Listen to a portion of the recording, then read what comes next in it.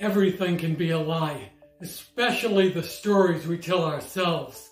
For instance, I heard about this guy who was failing out of high school. He was struggling. He was being raised by a single mom. His dad was never around. He was causing trouble, but he promised his mother he would take the SATs. Well, this guy takes the SATs, but remember, he's failing out of school. He's not going to class. He's acting up in school. He's causing a lot of trouble.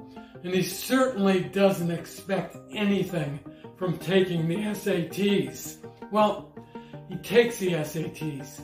And to his surprise, he gets a 1480 out of a 1600. So he's stunned. And his mother asked him, "Did you cheat?"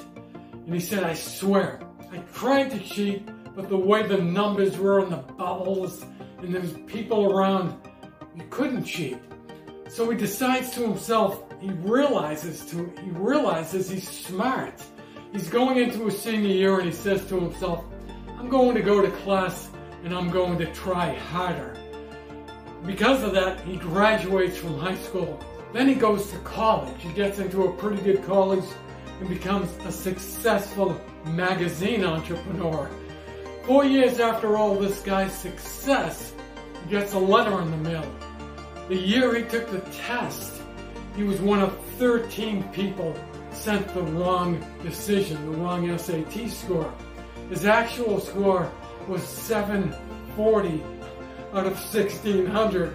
And he said, "People think my whole life changed when I got a 1480. But what happened was my whole life changed when I started acting like I was a 1480. So, and let this sink in.